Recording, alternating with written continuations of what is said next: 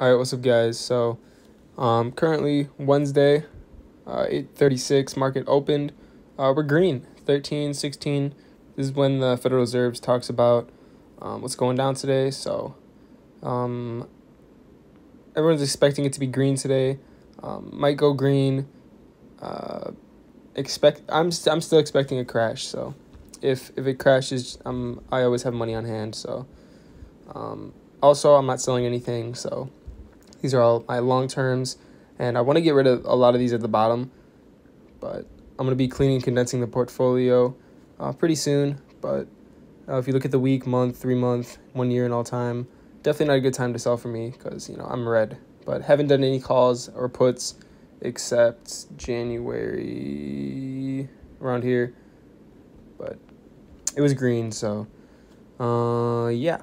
This is the portfolio, what it's looking like. I'll keep you guys updated. Crypto's green, and I'll update you guys after market.